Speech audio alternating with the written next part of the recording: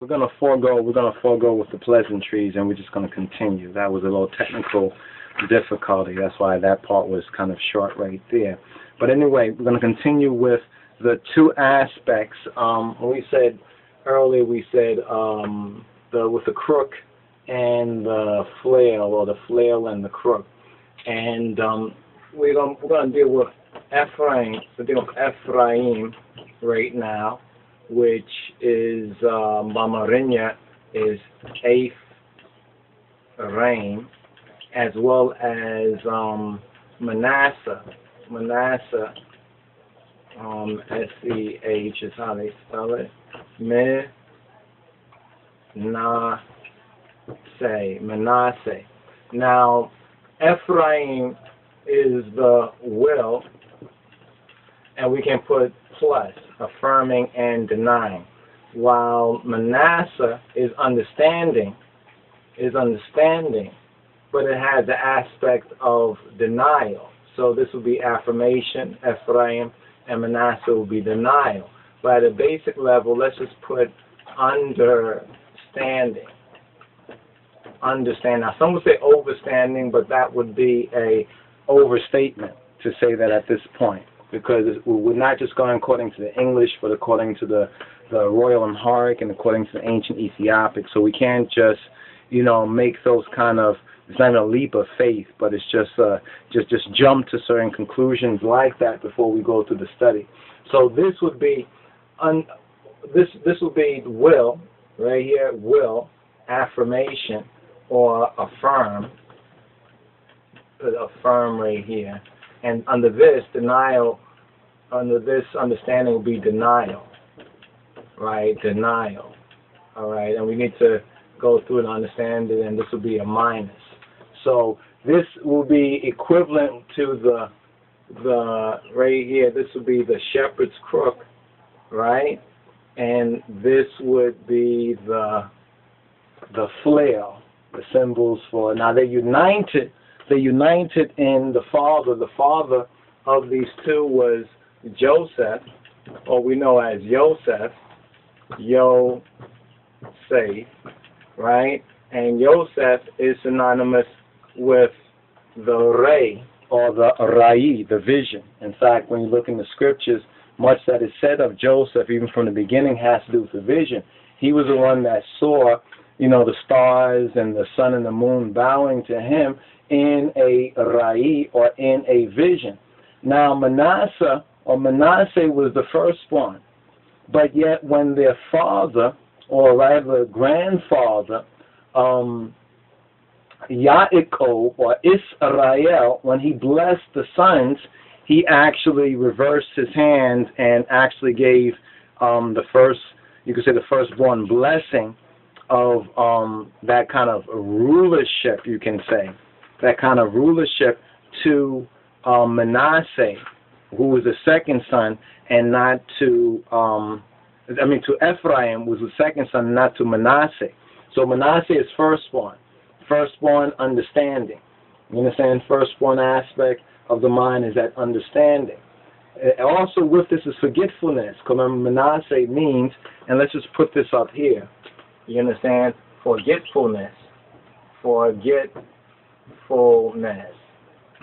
is usually how, when you look up in the Bible dictionaries, or dealing with the meaning of these Hebraic, Ethiopic Hebraic name, Manasseh would be forgetfulness. Now, this is continuing on where we left off before at this beginner's level, because here the Metaphysical Bible Dictionary, you understand, which we're referencing right here, tells us some very important, gives us some very important clues and keys based on the scriptures, based on the Bible.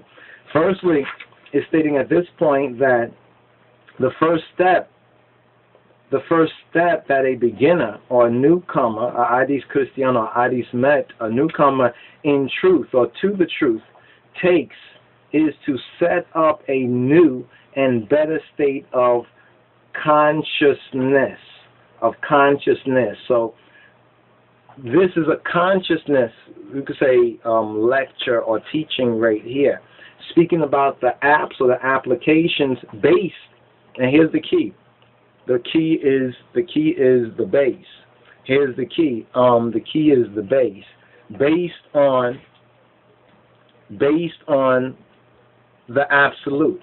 Based on the absolute. We talked about the cornerstone. You hear a lot of people about the cornerstone, the capstone, and some of us, and even to a point, I might have said it once or twice or so, you know, one thing about the cornerstone as being, you know, like when you look at the pyramid, you know, the cornerstone is there. Is that part right there where they put their eye through it and they say that's the cornerstone right there. But actually, the cornerstone is the first stone, is the foundational stone.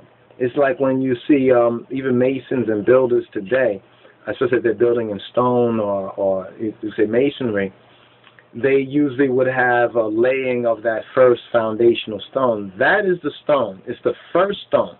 When it says that the stone that the builders refuse has become the first stone, the first laid, the very first laid stone of the building. So there's a difference between the capstone. That's a whole different teaching right there, although a lot of people believe that the cornerstone is really that stone up there and not the first structural stone. So when we're talking about being based on the absolute, this is all being based on the absolute. And it's interesting, the connection between, like under Yosef here, we have the Atum Ray, right? And then we have the Pi Tum. And then Ethiopically, we have Fi sometimes written as Fi with these two letters here are interesting. We have one is a and one is a one is a so this is su and this is tu. But if you break that down, you have the pi or the fit, which is the pi, or more extended is the op right here, which is the mouth. Then you have it in the Ethiopic, the af. So the af in Ethiopic and the pi or the p in Hebrew refers to the same principle, the pi principle and the principle of the mouth. That's why they talk about right speech. Especially if it's coming from the right place, has a great strength and energy to it, and can even do what men and people may call miracles in that sense. But miracles are nothing other than highly learnt doings within the order of creation. In other words, there is a knowledge of miracles, but most people have been, in a sense, maybe so dumbed down or unacquainted that when they see these things, it's like I use this example, that when you go to people who are living more primitive, you know, and more earlier, first state existence around the world, and you bring any technology over here, you understand, it could be even a lighter, like in those movies. A lighter is like, wow, he can make fire from his hand. He just go like this, like do something, and fire comes out. You can imagine how that would have been seen. Now, once you become familiarized and you get the knowledge of what a lighter is, then the so-called, the hocus pocus, so-called miraculousness, it becomes an invention. It becomes something that is a learned thing to do. So when we study the etymology of miracles Ethiopically, we get to recognize the base is on knowledge. But for this teaching, the base for the newcomer or the beginner must be upon the fitzum, must be upon, and let's give a definition of that as well, as we gave in the last part. The fitzum or the paitum can mean the all, right? That which is all in the sense of the Shema, with all your heart, with all your soul, with all your might, as well as the sense of be ye perfect. As Christ says, be ye perfect. Now bringing it down to our level, or a level that maybe we can grasp a little better, it also is used in the sense of when a prophecy is fulfilled, tefet sameh, it is fulfilled. But then it has the overall aspect, and I think hopefully for all of this you can get this. The last word we're going to use for a definition in the sense of fitum or paitum would be complete. The sense of being complete. In other words, like lacking nothing. So this all now is the paitum, the completeness or the absolute. Or I used to like to say the absolute. In other words, the ab, the Father, solves it. You understand? The Father, some will say soul, but we're saying salute in the sense of solution. The Father's pattern or the Father's solution. A curious thing is that in Ethiopic to say pattern is to say the word abnet. And that actually would mean like fatherness in a sense. Abnet is the fatherness. And this is what Atum Re became even in that earlier day. He was the perfection now. Now the fatherhood was revealed, was recognized, and it was identified. You know what I'm saying? And this is the very same stage where now the Bible is coming out of Egypt. You know what I'm saying? Where the theology, once it was perfected, Situn, you know what I'm saying? Others who were in other denominations in Egypt, like Christianity today, preferred to stay with the old wine and what they were doing and did not recognize the fulfillment of all the Old Testament types. But now the Bible is coming out of that true faith-based spirituality.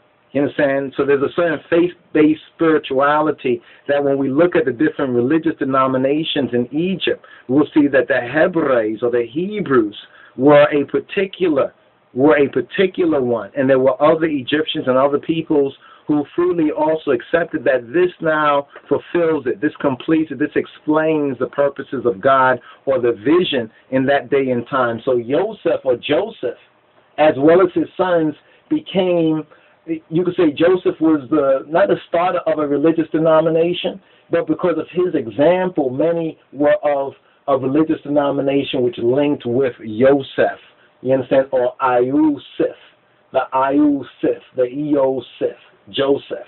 So when the Pharaoh comes along later on, who says that, but he knew not Joseph. He didn't want to know Joseph. He knew what Joseph represented, but he was in the degenerate earlier forms of the religion. He didn't want to move on to the perfection of fatherhood, to the perfection of God. He was still in the, you could say, for lack of a better word, he was still in the goddess worship, basically, or really the degenerate goddess worship.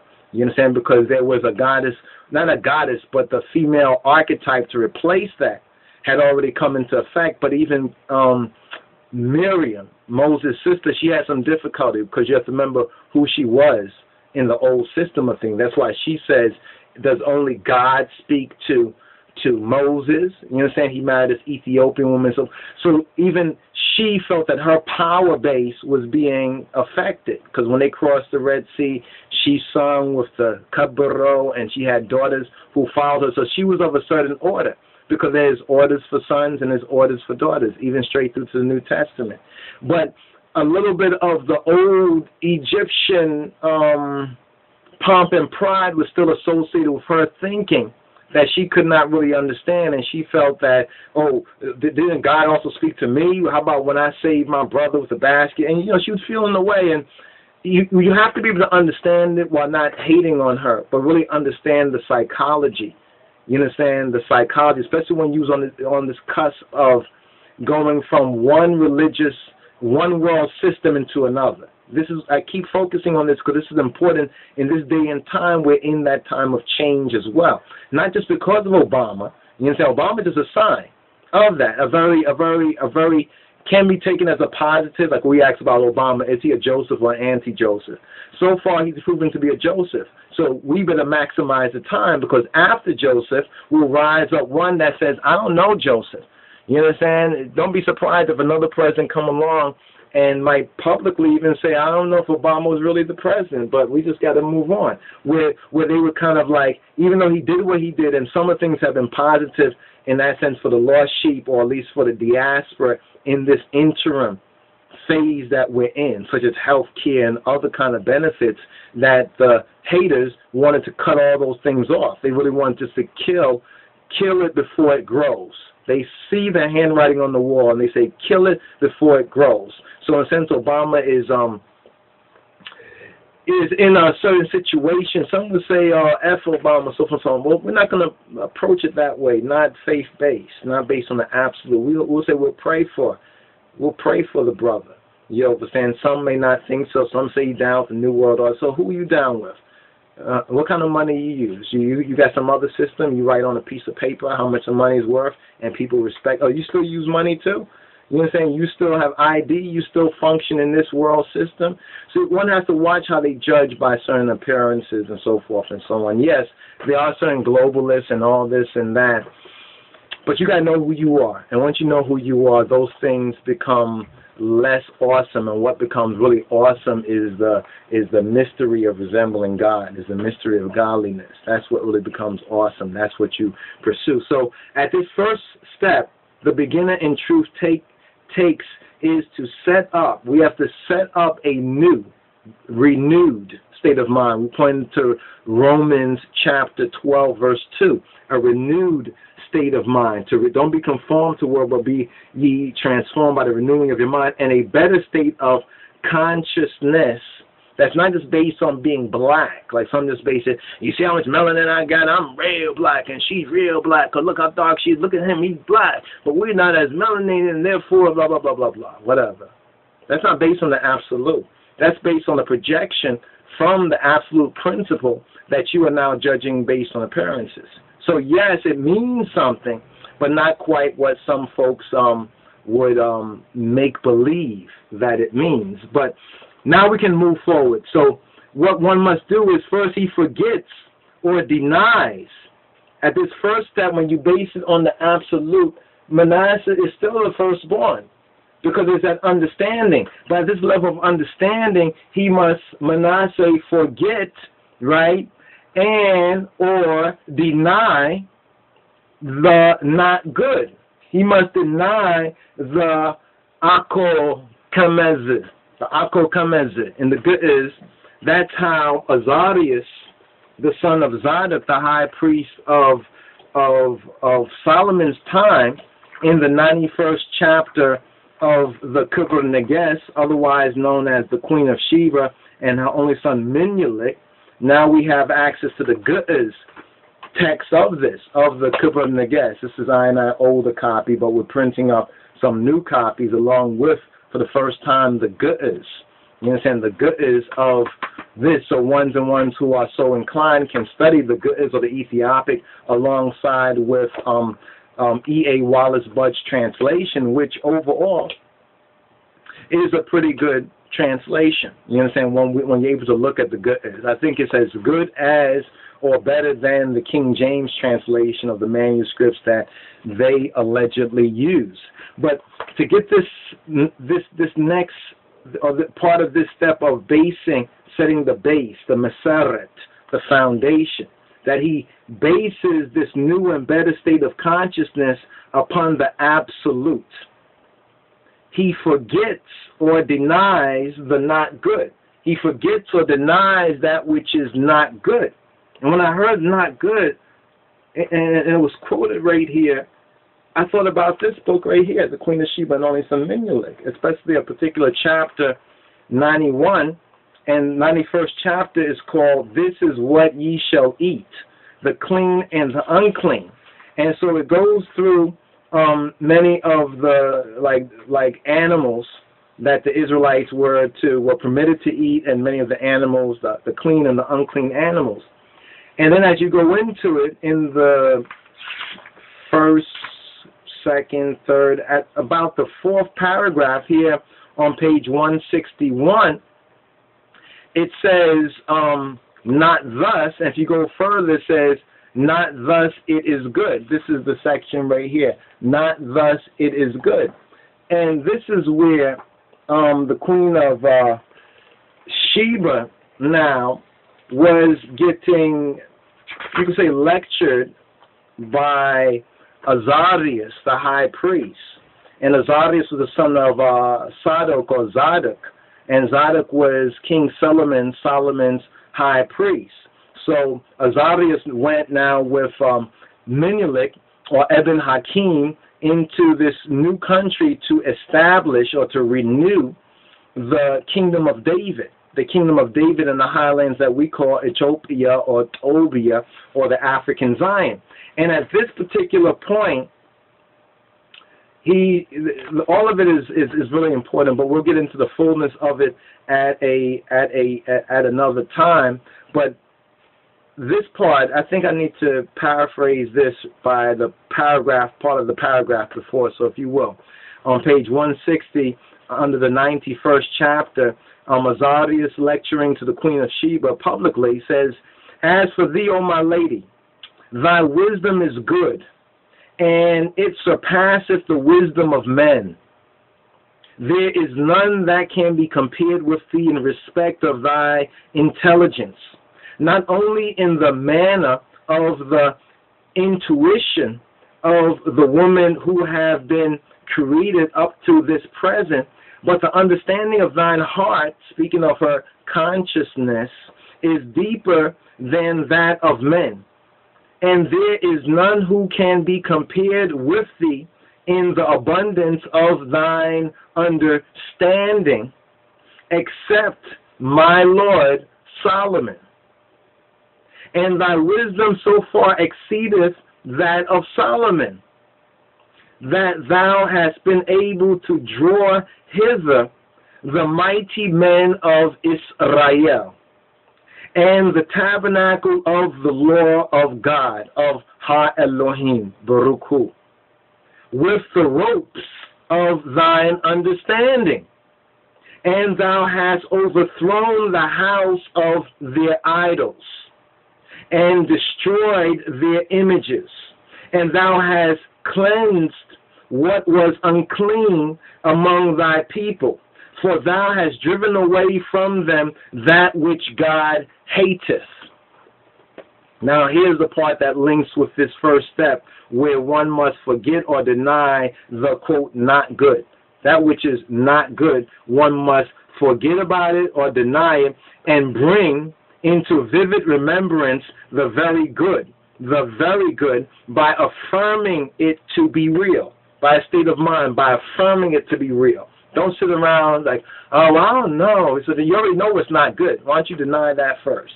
You deny the not good. You understand? Forget about it. Deny the not good. Then you'll have more space on your hard drive, in a sense. You understand? To affirm and to bring into vivid HD high density the very good by affirming it to be real. Now, in this paragraph from the Kibbutz and the Guest 91st, here's what Azarius goes on to say that really brought something out, out in I consciousness. I have to share this about, because we talked about the Queen of Sheba, and even Christ mentions the Queen of Sheba, the Moshiach. Yehoshua mentions the Queen of Sheba in a very cryptic and enigmatic way, and there's a meaning and an application for us, even and especially in the present time, concerning Kidestitu Ethiopia, or Holy Ethiopia, or the New Jerusalem. It says, "And as concerning thy name, God Ha-Elohim hath prepared it especially, for he hath called thee Makedah," that he has called thee Makedah, not Makeda or even Makeda, but Makedah, according to the Ethiopic. That's the source of it, right? Okay. "Whereof the interpretation is not thus." So the interpretation of the name Makedah, according to the high priest Azarius, was that the name means not thus, not this. So when Azarius, being a ancient Hebraic speaker, heard this name Makedah, the vision that was shown to him was that the interpretation of this name means not thus. Now, just a portion, I wish we had the opportunity, I would like for us to have and gain the opportunity to go through the Kibbutz Neges, even in its Ethiopic original version. But here is this line right here, where I just read in the good, as we wrote it down for this purpose. It says, "Wele sima kini Egazi Abiher Asa Tedalu Le Samayaki Makeda Weter Wimanihu Ako Kameze Behil Ako, not thus, Ako Kameze, not like this, Kameze, Ako, no, not, Kame, like, ze, not like this, Ako Kameze Behil, to say the Targuma Nehu, or Targuma Nihu, to say the Targum, the interpretation, or the Targum, the Ethiopic Targum for this name is Ako. Because many people go around and they say, well, Makeda means this, Makeda means that, or Makeda, you understand, as others who are Ethiopically challenged would say or pronounce from what they think sound good or something like that. Ako kamazit. It's not thus. Now, when he goes on, when Azarius goes on to explain this to the Queen of Sheba and to her people, he says, consider thou the people of thy nation, with whom God, Ha-Elohim, was not well pleased. And thou shalt say, Ako kamazit. Not thus is it good. Shani, or Sani. Not thus. Ako kamazit shanis or sanis. It's not thus it is good. But it is right that we should worship God. So in other words, the lesson of the name Makeda is that Makeda would say, when she considered the people of a nation whom God wasn't well pleased with, she would say, it's like to say, Ako, kamazeh, sanis, or sani, or sinui. Sinui, I think it's sinui, yeah, for the good, it's sinui. It's not like this, no good, not good. You understand? So this is a link with the first basic level of teaching, you understand, concerning using the affirmation and the denial, or really the denial actually comes first. You understand? The denial, the understanding, the forgetting, the denying it. So he goes through and says, not thus. It is good to worship the sun. Not thus. Ako kamazeh, sinui, you understand, to worship the sun. It is not like this, it is good to worship the sun, but it is right to worship God. So if you're looking at that sun and recognize that's just a symbol of his handiwork right there. You know what I'm saying? But as that is great, the one who created is greater, well, that is good. But to worship the sun as though it were, you understand? Thou will say, not thus it is good. Ako kamezeh senui, to inquire of the diviner or the shaman, the African witch doctor or the obeah man, but it is better to trust. It is better to trust in God, Ha-Elohim Baruch. Thou will say, Ako kamazeh sinui, to resort to the working of magic. But it is better to lean upon the Kedusu the Israel, or the Holy One of Israel. Thou will say, Ako kamazeh senui, to offer up sacrifices to stone and trees. But it is right. It is it is the retu'u. You understand? It is ret'it. It is right and exact to offer up sacrifice, especially of praise, to the true and living God. Thou will say, Ako kamazeh sinui, to seek augury from birds. So when you hear the phrase inauguration, that's what's behind it. When you hear, we're about to have the inauguration, that's an augury. That's witchcraft. That's magic. That goes contrary to the very Bible that they vainly put their hand on. If it is even the Bible, I don't know. I haven't seen it. But Ako kamazeh sinui, to seek augury from birds. But it is right to put confidence in the Fetari, in the Creator, thou wilt say.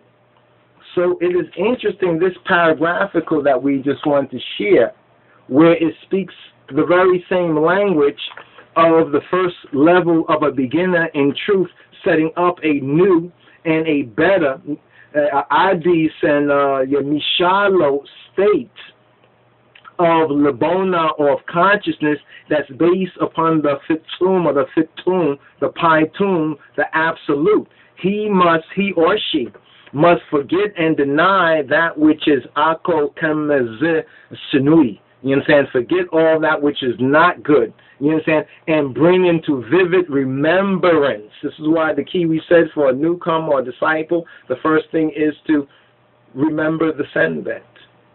See, first of all, you need to make that time. You need to set aside that time. Because people say, I have no time. Well, you got the Sabbath.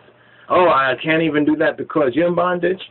You need somebody to deliver you? I mean, you're a captive? Or, I mean, what's up? I thought people have freedom over so-called religion. You know, so people don't really have that excuse so much. You know what I'm saying? But bringing to vivid remembrance the very good by affirming it. So keeping the Sabbath, the Shabbat set apart, is a way of our affirming it to be the real. This is the real. And what they do out there in Babylon in their devil's Sabbaths, when they go out on Friday night to the club and the party and get caught in all type of things they don't even know. They're worshiping unknown gods. You understand? Because the fact they'll say that they're not worshiping any gods. That's what they don't even know. All that's a part of witchcraft. All that is evil. Those of us who've been club hoppers, we've been out there. Yeah, we didn't go out there with that intention, but there's a whole lot of evil out there. You understand? It's only by the grace of God. Somebody was praying for I and I when, you know, the fact that we didn't end up like many others. I don't want to even get emotional, man, when I think some of the others that didn't, in a sense, didn't make it. So when some of these youth with their pants hanging down, you know, sagging niggas want to talk about, oh, you don't know what you're talking about, old man, or you don't know what you're talking about, we're with it. If they survive, man said that they lack wisdom because they lack experience. So sometimes you have to get out the way and let a person have the experience. You understand? Then he who feels it, right? He who feels it knows it, right? Very good, very good. So that's the first level. The first level is to use this faculty of Manasseh, understanding, to forget and deny that which is ako, kameze, sinui. You understand? All that which is not like this good. You understand? That which is not good, in other words. All that which is like this, that is not good. And bring into vivid remembrance the very good. So when it says that the Sabbath was made for man, not man for the Sabbath, when man was created, you understand, what did the Almighty say?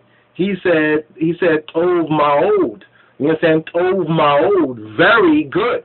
So we have to overs that right there. That is very, very good by affirming it, the true man and the true image of the true creator. You understand? To be the real. So these two sons of Joseph, the understanding, Manasseh, right, and the will, Ephraim, are to be especially active in the one who would overcome and master the sensations of the body or the sensations of the carnal.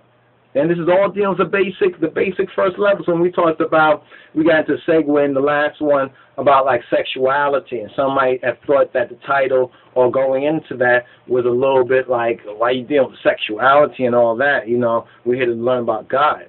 You know, that's like, you know, you're like, what? You understand? We have to learn to overcome and master these things that really has many in bondage. I mean, we're already in this world of sin, but we have to recognize what are the weapons, what are the protection, what are the shields, what are the, what are the application that we can apply that little by little, you understand, we can overcome and gain a mastery, as it says, overcome and master, not destroy the sensations of the body like some of the pseudo-ascetics do, but actually to overcome and to master the sensations of the body. Like they say in ancient Kemet, the feelings make for good servants. The feelings and emotions are good servants, but poor masters. So the feelings and sensations of the bodies are good servants. Like if you feel real hungry, you understand, physically, well, that tells you, you got to eat some. But if you just eat them because you're thinking about food, that means you have to deny. You understand? You have some mental work to do, but it begins with these two powers, the plus power and the negative power. But the negation power is really the firstborn. Later on, the second child or the second power becomes the first one. But it's important to understand that at the beginner level, the first thing one must do is forget and deny. You understand? And affirm, deny the non-good and affirm that which is really real, that which is really true, that's based on the absolute, that's not up to speculation or whatever. Some things that are very firm in reality. This is why in the ancients they would teach ones about the cross and the four elements, or the four ges. or the 4 gimels. You understand? Not the 4 camels, but the 4 gez. If you put that, you get like a swastika in the Ethiopic. And these are like the 4 elements, because the 4 elements were absolutes, were some absolutes in our reality. But to show as these physical elemental absolutes are absolute, that there is the principles behind this, which because we are a reflection made in the image and after the likeness, we have the ability to master these within ourselves. And if people spend more time on self-mastery, they'll spend less time on a lot of other less productive activities. Now it says that their allotment, Ephraim and Manasseh, or Manasseh and Ephraim, their allotment in the promised land was in joint ownership. In other words, they had an allotment in the promised land, but they had a joint ownership of their allotment. You understand? This shows that they should go hand in hand. In other words, these two. So now notice, Ephraim, the shepherd's crook, Manasseh, the flail. These go hand in hand, as in ancient Egypt, based on the same absolute principle. These are just principles without all the superstition and other kind of things that a lot of the Pharisees, Sadducees, and the false priests made up all these other things to keep their business going. Just like nowadays, they be doing a lot of the counterfeit churches to keep their little racket going and everything like that. But when you get beyond that, you recognize these go hand in hand. In all building of permanent character, in the building of permanent character. So when we talk about Christ in his kingly character, you understand? That is the fulfillment of that mystery of resembling God. You understand? Within the real world. You understand? We're talking about the real world Christos. If it happens to be the black Messiah, well, so be it. You understand? Judged by righteousness and not by appearance. It says, in all building of permanent character and body, the action of the will, represented by Ephraim, must be based, notice that, must be based upon what? Upon understanding, which is Manasseh. So when Yaakov or Israel reversed his hand in the blessing of the 2 sons, and Joseph, the father, protested, because he says, how can you do that? This is the firstborn. You have to give to the firstborn, the secondborn, the secondborn. But Yaakov or Israel reversed his hands. He kind of made like St. Andrew's cross, in a sense. He reversed his hand in the blessing. There's a purpose that we see fulfilled even down to our very present time in Rastafari revelation as we learn who's who. Now, just to conclude this part, because in another part we'll have to touch on Manasseh. This is just touching on Ephraim. And we decided to go with Ephraim first since he was made as that firstborn. You understand? As that firstborn. The crown of pride of the drunkards of Ephraim. Isaiah 28:3 speaks about the crown of pride of the drunkards of Ephraim. And the amazing thing I began to notice by Ethiopians at home and abroad, is the fact that we both got drunkards. You know, the little joke in the Ethiopian communities, what is it, Arake, it's a kind of a real, it's almost like we would call corn liquor, corn alcohol. You understand? And even in some of the African movies, the palm wine, that we have these drunkards, and always in some of these movies and in some of these stories that are told. You understand? There's always this drunkard. There's always that drunkard. Sometimes the drunkard who's just stupid, foolish, don't be like him. Other time that drunkard has some type of wisdom, amazingly, in his drunkardness. But here from Isaiah 28:3, just to know what ground we are building on and standing on, we're just going to just get a flyby. Let's just do a flyby on that before we conclude this portion of the teaching. 28:3, it says, woe, the woe of Ephraim, the prediction of the Syrian captivity of Ephraim. And it begins off even saying, woe to the crown of pride, to the drunkards of Ephraim, whose glorious beauty is a fading flower, which are on the head of the fat valleys of them that are overcome with wine. They are overcome with wine and strong drink. Then it goes on to say, behold, Adonai hath a mighty and strong one. which as a tempest of hail, been getting a lot of hail lately, haven't ones and ones, and a destroying storm, a lot of those been going around, it seems like nowadays, as a flood of mighty waters overflowing. Hasn't that been going on too? We begin a hail and the destroying storm and the flood of mighty waters shall cast down to the earth with their hand.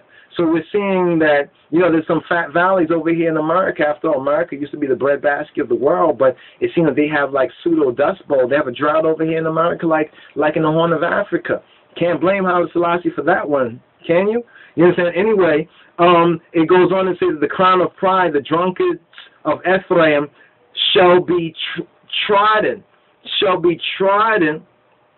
underfoot. So here, this is a whole judgment. There's a judgment sequence that is going through here. But the interesting thing is in the same chapter that we find the verse where it says, therefore thus saith Adonai Yahweh, or Adonai Yahweh, or Adonai Jehovah, behold, I lay in Zion, for a foundation, a stone, a tried stone, and there was a proven stone, a precious cornerstone, that's that first stone, a sure foundation. No matter what kind of rubbish they want to bring, the foundation will remain sure. He that believeth, or he that mameneth, yetameneth, ras taman, and he who admits in the truth shall not make haste. And then there's a very interesting, we could say biblical Masonic language. In verse 17 says, judgment also will I lay to the line, and righteousness to the plummet. And the hail shall sweep away the refuge of lies, and the waters shall overflow the hiding places. And in verse 18, and your covenant with death, the covenant that humanity has made with death, shall be disannulled, and your agreement with Sheol, or the Duat, shall not stand, when the overflowing scourge shall pass through. The scourge, remember the scourge is that flail, but the scourge also is likened to punishment or judgment, shall pass through, then ye shall be trodden down by it. And there's some very interesting things that are actually said in this particular chapter, chapter 28. But this comes after a section called Israel Regathered. So it's important for us to understand prophetically as well how important this teaching is. Make a note of this, brothers and sisters. We don't have the opportunity at one time to go into every area and get some of the nuances that are necessary. So we have to try to lay it out as subject and subject matter. But the crown of pride of the drunkards of Ephraim. Here it says, see, Temnath Heres, and foot. And foot, it says, according to Isaiah 28:3. In other words, there's a reference, another reference, Timnath Heres. Do I have any space to put that up there? But see, Timnath Heres. I'll see if I can put it over here. This is just another reference that goes with this. Timnath, H-E-R-E-S. Timnath Heres, H-E-R-E-S. And we did scroll there in preparation for this particular study, and to give you a brief flyby of that as well. Timnath Heres means portion of Heres. Now in Hebrew, there's a couple of different words for sun. Besides, there's more than one type of word for sun, because it's speaking about the sun in different, for lack of a better word, in different Coptic, or according to the Coptic theology of the ancients, according to the ancient Egyptian, there's different. There's the rising sun, there's the full sun, there's the setting sun. So there's different words for sun, even within the Ethiopic as well, Jembaro, you understand, as well. But anyway, it means the portion of the sun. And there is a particular reference to this, to the particular teaching that we are in right now. But to stay on the basic the basic discipleship lesson of using the ability to understand and to forget and deny that which is not good on the one hand, you understand, and then to make our wills, as His Majesty teaches, make our wills obedient, and the word obedient is also the Shema, the Sema, Tesema. The Shema has that same idea as in Deuteronomy 6:4, the great commandment. Hear, O Israel, Shema Yisrael, Yahweh Eloheinu, Yahweh Ahad. Hear, O Israel, and to love Him, it says, right, with all, fitzum, with our full or complete, our absolute heart, our absolute soul, and our absolute might, both our physical strength, you understand, our labor in the community, you understand, our labor for His sake, physical, as well as financial, whatever wealth, because all that goes with our labor, you understand, or represents our might in that sense right there. So, Timnath Heres and the foot go together in the teaching, based on Isaiah 28:3. And Timnath Heres is the pride of personality. Is the pride of personality. Nowadays they call the pride of personality the cult of personality. The egoist, the one who is caught up on the ego, you know what I'm saying, self-centered. Remember, the first chakra, the root chakra, is also dealing with that overly self-centered physical. This is the first aspect. Remember, that was according to the chakras based off of the 7 nations, the 7 seals, and we linked that with even you could say the 7 churches are also part of that as well, as far as according to the template. But the first one, the root one, which was Heth, or the Hittites, you understand, as a group type, as a thought, as a certain thought people, links with that root chakra at the base of the base of the spine, or what they call the bone, the coccyx bone. You understand? But that within the Kabbalah, the Ethiopic Kabbalah, also links with this very first step right here, where one has to overcome the pride of person. Each of us, all of us, none of us accept it. Some people say, I'm not like that. That person has maybe even more problems because you didn't even think about it yet. You need to examine yourself. You understand? First you need to learn get an understanding, and then based on that understanding, to examine yourself and to deny, you understand, forget about and deny that which is ako kemeze shenui, that which is not good, and to affirm, as the Imperial Majesty teach, to make our wills obedient to good influences. You understand? And to avoid evil is to show the greatest wisdom. But in order to follow this aim, one must be guided by Hymenot, by the living faith, by true religion, in other words, or what we may call today spirituality, which is the teaching of His Imperial Majesty, which is studying our Bible, and getting to know what's what and the really real. So the egoist, the one who is caught up on me. This is why Rastafari even was grasping for that certain level, the people, the community, when we say bana me. Before, if one used to say back in the strict days of Iric, some say we should return there. I say not. We should learn from there. But where ones would bun out of me. So people used to say me. You understand? Me-ism. This kind of me-ism, bun out of me, but it's I and I in the sense of I and the Father, and therefore now, once one comes to terms with I and the Father, then it's I and I. But a lot of people just look at I and I, they just look at it horizontally, but not vertically. First must be that relationship with the Almighty, as when we make the sign of the cross, from heaven, right, to earth. You understand? In the name of the Father, and the Son, and the Holy. The Holy is the left side. The Holy Spirit stretch out the arms, one God, the sign of the cross. That's how it was done in the ancient days. A lot of other things have been incorporated, and here and there you can see shadows of the original. You know what I'm saying? But it's from heaven to earth, in the name of the Father and the Son. So the Son came from the Father to earth. So it's from the mind first by learning, and then it's the heart, the consciousness. You understand? It's that heart that comes next, in other words, the heartical, not the artificial. So the egoist is artificial. The egoist builds up a false false states of mind. The ego says, well, that's you, not me. But they didn't even think about it. Think about it. They never even consider it or even thought about it. They just say, you know, they have all these false states of mind.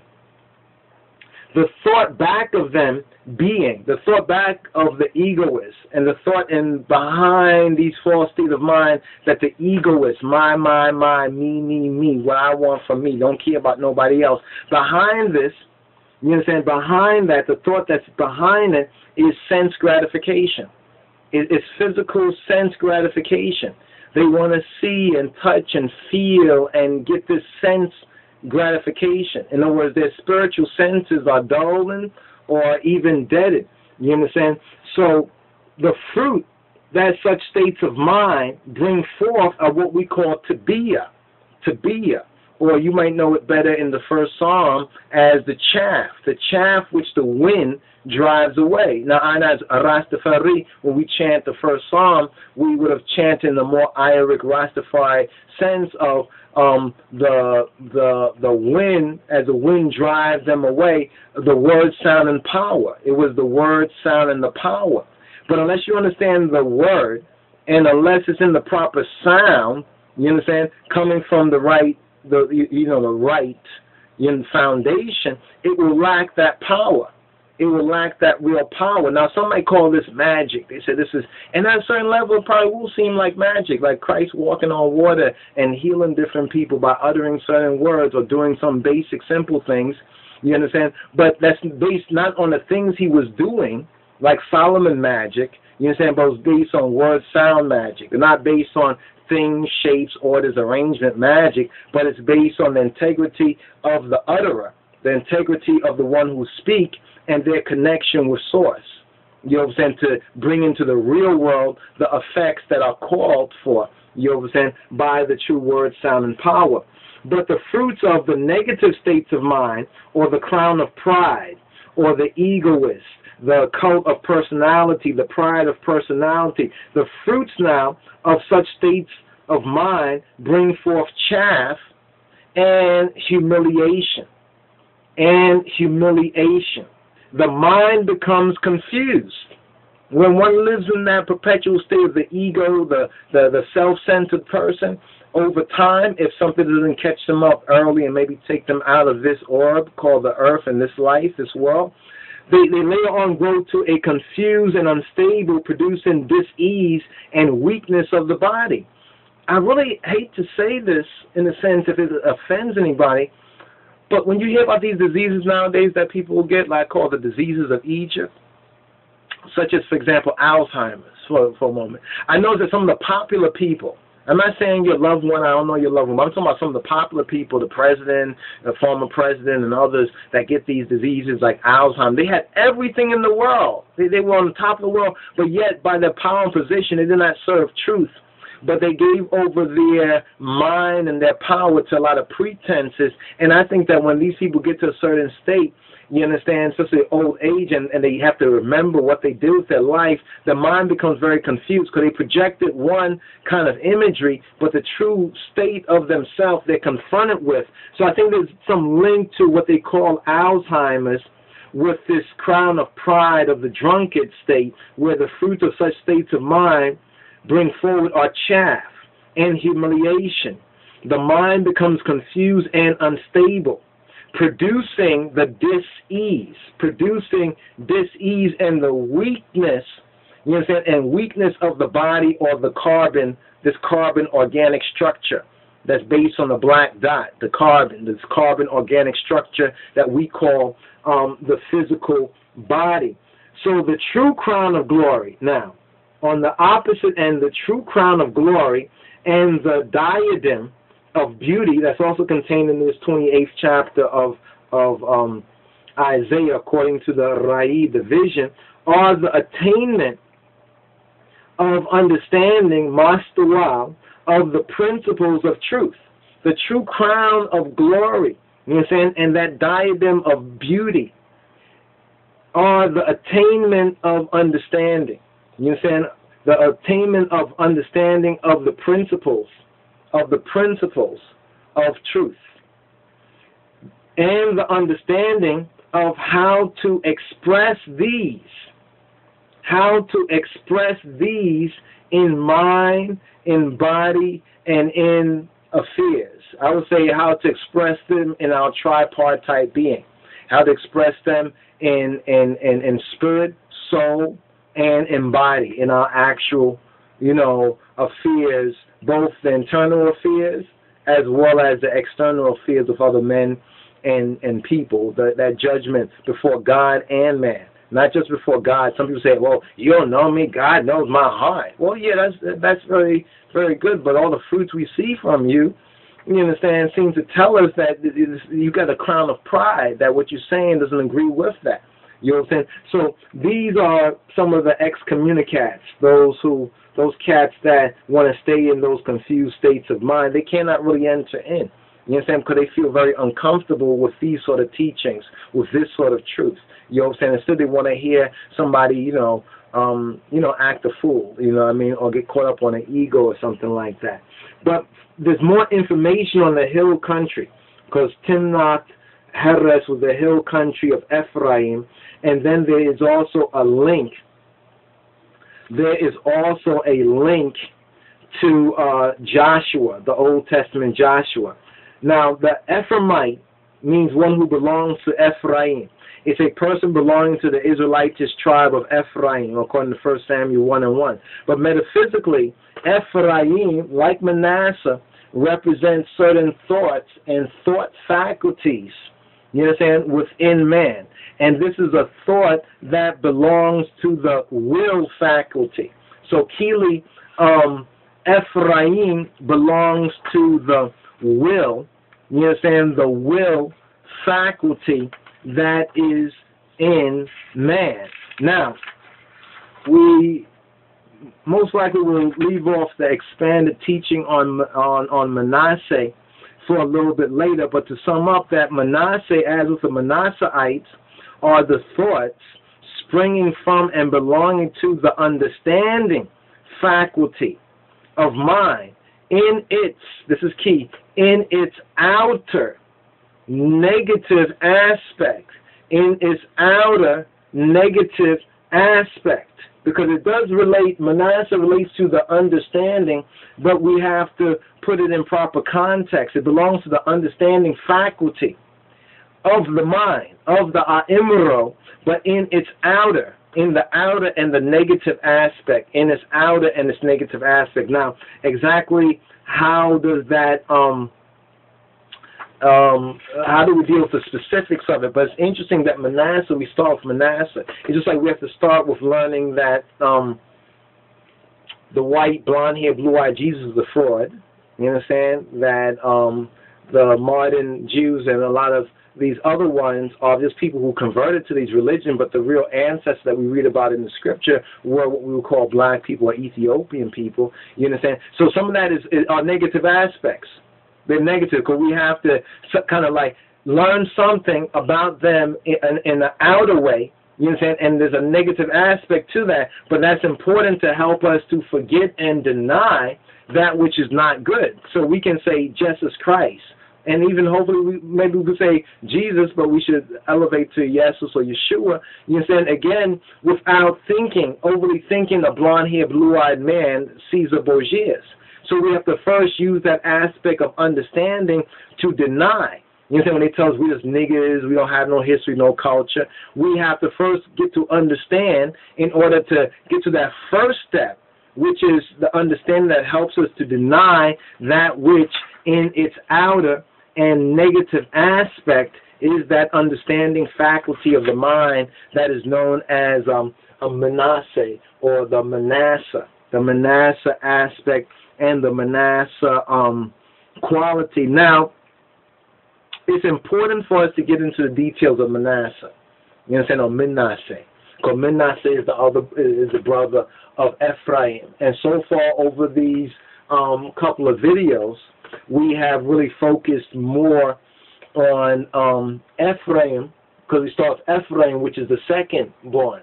The second born we started with instead of the firstborn, following Yaakov's lead, and even it seems as though that's how it has come into, and in these days, and time. But Manasseh means one who makes to forget, or who makes to forget, means causing forgetfulness, means out of the forgotten, and it means from oblivion.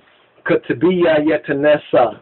Katabiya Yetanessa is a good Amharic and Ethiopic phrase that hopefully we'll go to the whiteboard and break it down.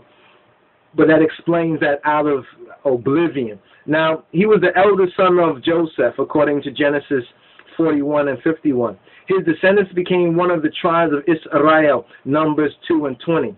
But Manasseh also, curiously enough, was a wicked king of Yehuda, was a wicked king of Judah in 2 Kings 21 and 1. Now, in the metaphysical breakdown, you understand, it actually helps us to understand each reference, you understand, that's used in the Bible, so we'll recognize that truly the Holy Spirit, the Manasses Kadosh, did guide it, you understand, guided the writing and communication of the Bible, and even the preservation of the Bible, that we could say we have a version of the Bible that's not the King James Version, because out of Africa came the Garden of Eden. In other words, we have the Metaf Kadosh of Negus and Neges. So we can study and compare, you understand, we can study and compare the King James side, side by side. And in many areas, the King James is not too bad. It's not too bad a Bible. But if you want to, like they say, attain mastery, you have to go beyond just the King James version of the Bible. Now, the metaphysical, Manasseh, the meaning of Manasseh is who makes to forget. The meaning of Ephraim is doubly fruitful. Manasseh represents understanding, and Ephraim stands for will. The understanding here denotes denial. The understanding here is connected with understanding what to forget about and what to deny. The negative activity. So in a sense, we begin off in our rebirth, we have to exercise the negative activity of mind in the understanding first. It's that negative activity of mind, not thus, not this. As Azariah said to the Queen of Sheba, Negist Makeda, he said, Akolo kemezeh sinui, not thus, not like this, it is good. You understand? Not thus like this, it is good to worship the sun, but it's better to, she wasn't saying to worship the sun, but he's saying that it's not good to worship the sun, kemezeh. You understand? In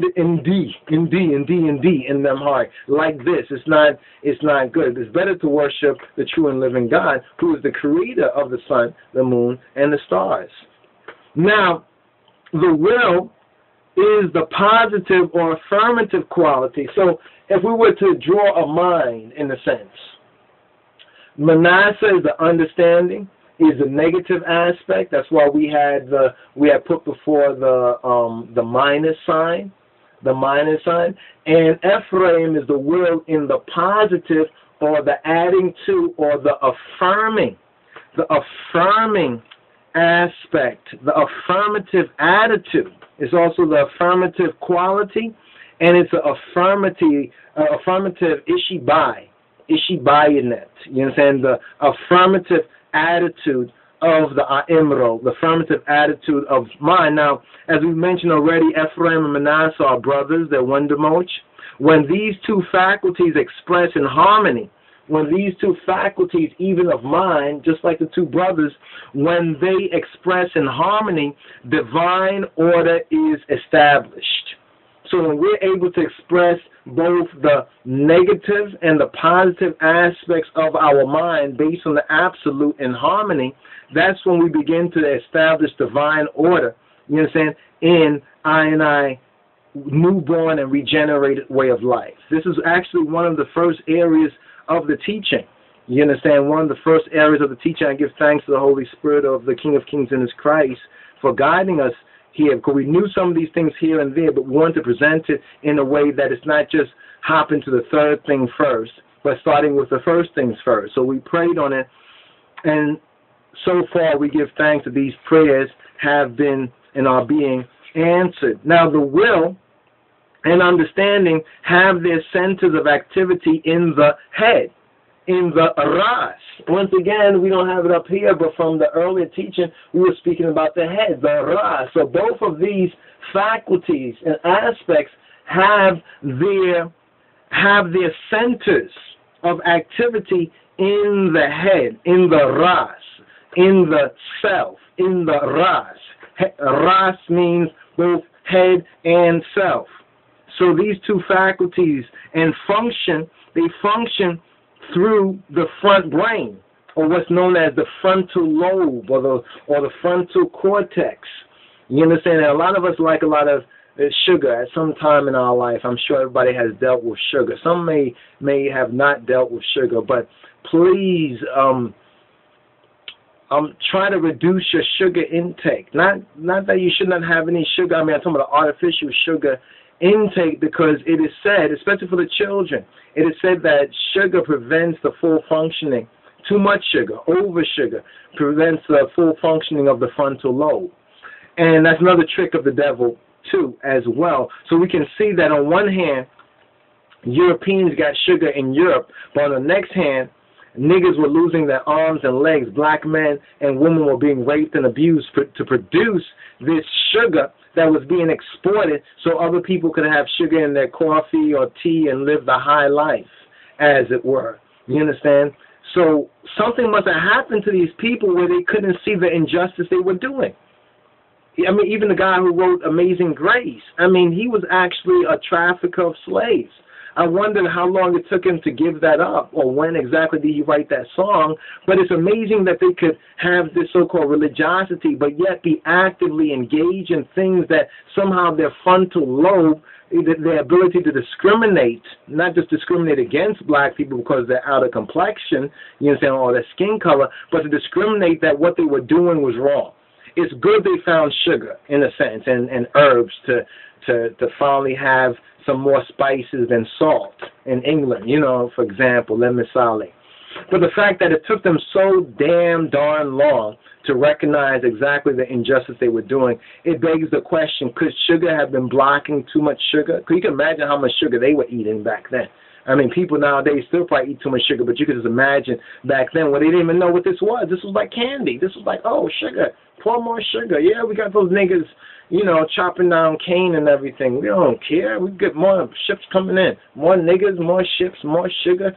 You know what I'm saying? Can you imagine? So something maybe wasn't functioning right with their minds. The mind of white supremacy is not right. But all these functions of will and understanding, they have the activity, centers of activity in the head and function through the front brain. Now, when the understanding rules without the balancing force of will, when the understanding, Manasseh, rules without the balance of EPHRAIM, which represents the force, the balancing force, even as the cross is that balancing force of will. Israel, and even in Covenant, Ethiopia is led to worship false gods, just like when the Ethiopians brought in another trinity, Marx, Engels, and Lenin, and they put them up in Mescal Square. You see these three gods, and the people probably accepted because they said, oh, Trinity, this is the Trinity that's really doing things for us, and they probably accepted these false gods. To them it seemed very fair-seeming. But two of these false gods are the Balaam, or the Balaam, and the Asheroth. Two of these false gods are Balaam and Asheroth, which represent nature in its various sensuous aspects. Now, because of technology, these things have become, you could say, staple items. I mean, it's amazing because people say, oh, that's out in the jungle or the bush or Africa somewhere. It's not going on in this big city of lights. And, well, yes, it is. Yes, it is, because they've updated their game. But man worships these false gods when he becomes so negative that he thinks that there are powers outside himself that regulate his life. When man begins to worship these false gods, he begins to think that there are powers outside of himself that actually regulate his life. And this is the Babylon, the confusion that we're in today. People think that there's other powers, you understand, outside of himself. He places his faith in the signs of the zodiac. What my signs say? Oh, I can't go out today. He believes in a ruling planet. This planet is my ruling planet. Word. You understand? He trusts to luck, to Lucifer, luck cipher, to luck. He seeks guidance of familiar spirits. I like when we say the familiar spirits are like spiritually other assholes like yourself. You understand? Other idiots that will just agree with you, won't even say, nah, I don't think that's wrong. They'll say, you are wonderful, you are the best. He gives himself up to the influence of other minds. Mind on mind. Other people can force his will. Well, I'm just doing this because I don't want to upset nobody. Aren't you grown? Aren't you a grown person? You understand? Anyway, through hypnotism and suggestion. A lot of these things, and this is where the subliminal media and other things are all a part of hypnotism and suggestion at a very technologically advanced stage.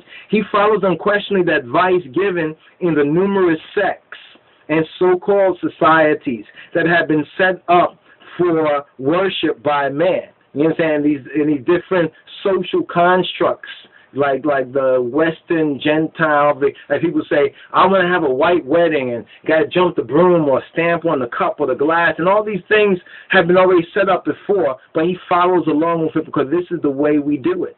And they never even figured out for themselves. And even when you come to them and say, there's something evil about it, that's why this thing doesn't work out too well, because there's something evil to it. And people say, well, no, I still want it. You see what happened with that calcified state of mind.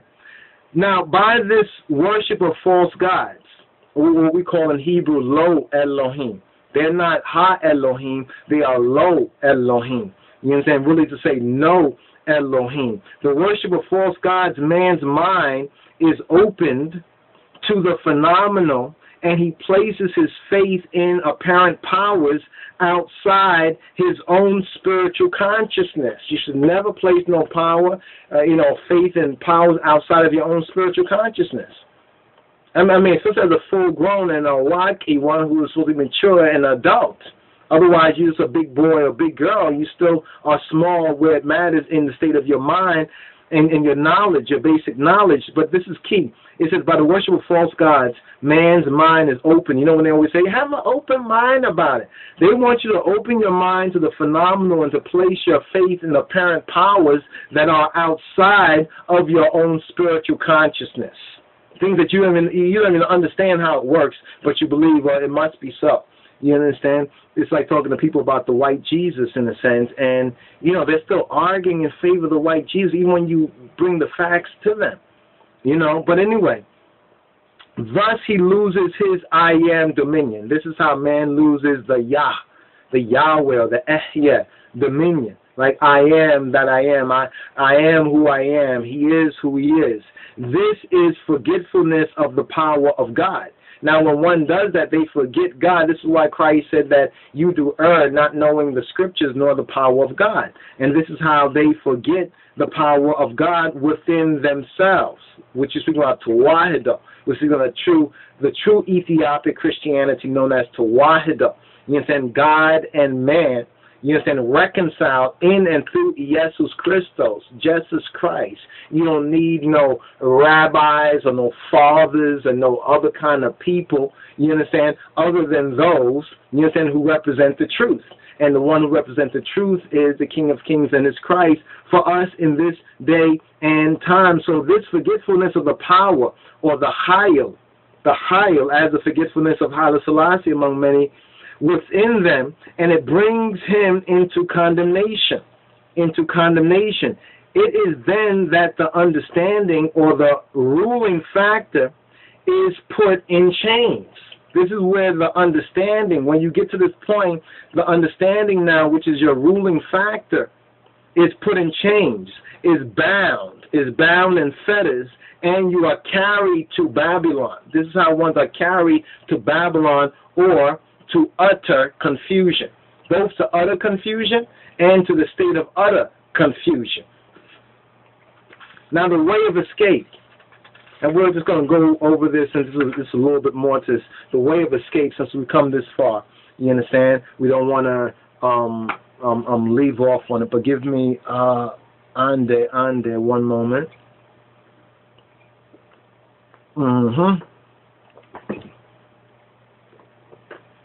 All right. The way of escape.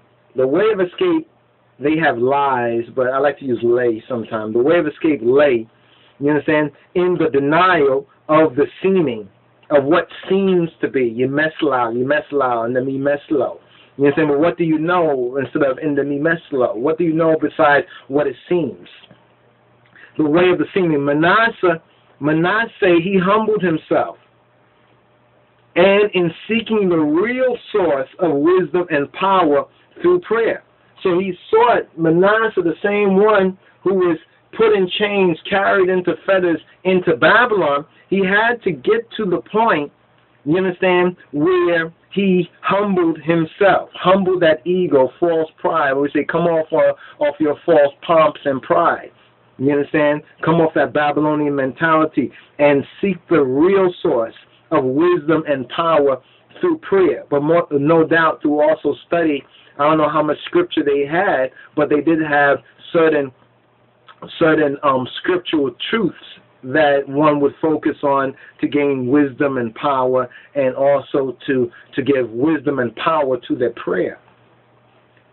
Now, when we open our mind now to the Spirit, to the Holy Spirit, the Menses Kadus, to the Ruach HaKodesh, and declare, so open our mind to the Spirit and we declare the truth. We declare the truth. The understanding is established in harmony with divine standards. So this is very important. These are all principles, and we're going to go over it in a little more detail, what a feet, y'all willing. But just so that when we get at least a basic overview of it, when we open our mind to the Spirit, to the Holy Spirit, the Spirit of truth, and we declare the truth, the understanding, our master wow, our understanding is established in harmony with the divine standards. With the divine standard, not man-made standard, not denominational standard, not sectarian standard, not so-called society standards, but with the divine standards. And this is where 2 Chronicles 33 and 13, 2 Chronicles 33, 13 says that Manasseh, he knew that Yahweh, he was Elohim. See, then he came to the point of knowledge. Then he really recognized that Yahweh, you understand, is the true God. It's like those who might have not received the truth of Rastafari. And they hopefully, and many have testified that they get to the point in time when they know that the King of Kings is he who is who he is. He is the conquering lion of the tribe of Judah. He's the elect of God. You understand? He is that root and manifest as that offspring of great King David. He is the King of Kings of Ethiopia. You understand? He is that point man of revelation and prophecy in this time of Rastafari revelation. Last paragraph to sum this off right here. Manasseh's being 12 years of age when he began to reign. He was only 12 years old, which is also interesting, too. That means he was really below the age of consent. He didn't reach his bar mitzvah. You understand? He didn't even have a weldet to izaz, a rite of passage as a son of the covenant. He was 12 years of age when he began to reign. 2 Chronicles 33 and 1. I hope I said Chronicles before. I meant Chronicles. Sometimes, seeing the Chron, you think about not the Chronic, but you think about Corinthians. So just to clarify that right there.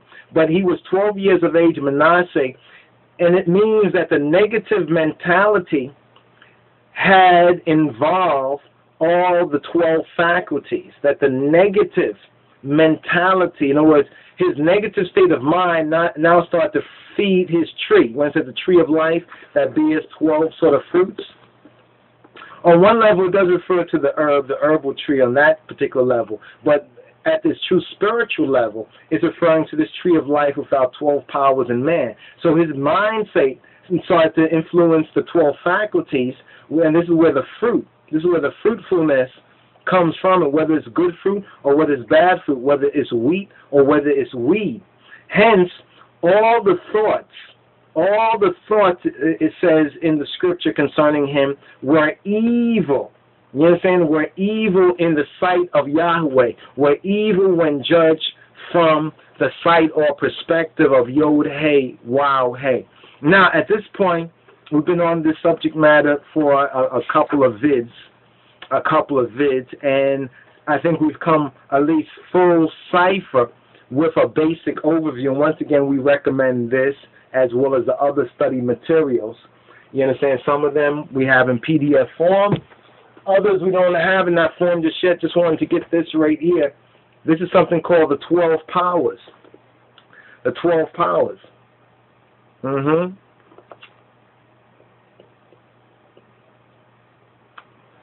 12 powers. And it's interesting at the end of this, how the Holy Spirit has led us in this particular teaching right here. At the end of Manasseh, most of it probably started from Manasseh as first, but that would lead you off differently. We followed the prophetic vision, and we start with EPHRAIM, who was put as the firstborn, and then we ended off on Manasseh.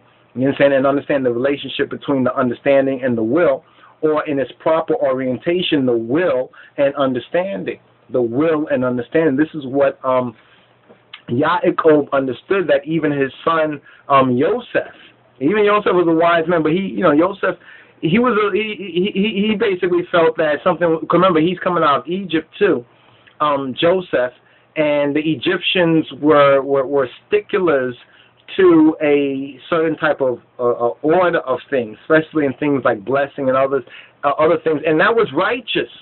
But that particular time, and the particular time that even the Israelites were about to come into with the Exodus, was a transitional, was a certain epoch where we're going through a transition. Like now in 2011, as we go to 2012, it is also a transitional.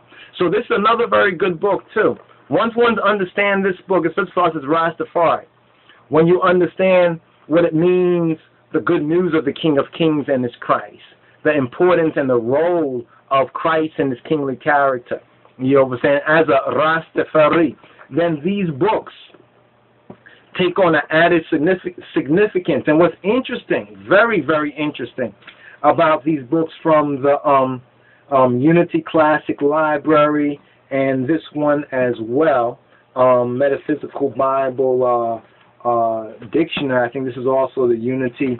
Who prints this one? Yeah, Unity Books, Unity Classic Library, and like I said, look it up. It was first printed in 1931. The 13th printing of the Metaphysical Bible Dictionary was 1995. And I guess the copy I have is number 13. And then this book here, the 12 Powers. Remember how we just summed off on the 12 powers, or the 12 faculties in man. And one may be curious about these 12 powers or 12 faculties, which are likened to the 12 thrones. Remember when Christ said, and in the regeneration, you understand, those who are following me in the regeneration will be sitting on 12 thrones, judging the 12 tribes of Israel. Very important to really understand the context of that, to gain the proper overstanding. So we definitely can say there's a difference between understanding in that sense and overstanding, because Aimro, the mind, is really the overstanding. And the Mastawa related to Manasseh is more likened to the understanding, if you please. So this particular book, which we'll go into at another time, but just show you this graphic right here. This graphic right here, as you can see,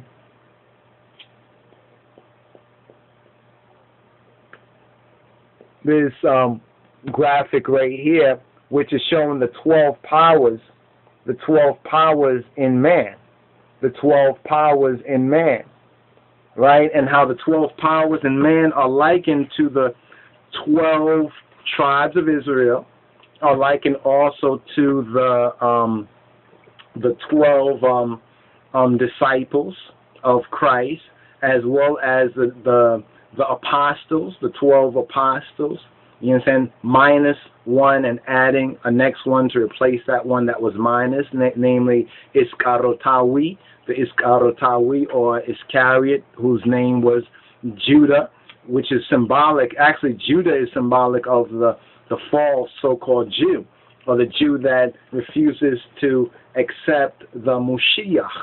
You understand? The Moshiach. You understand? The Messiah. So this book here will kind of catch you up on the 12 powers of man. And at another time, we'll get into some of the teaching on this.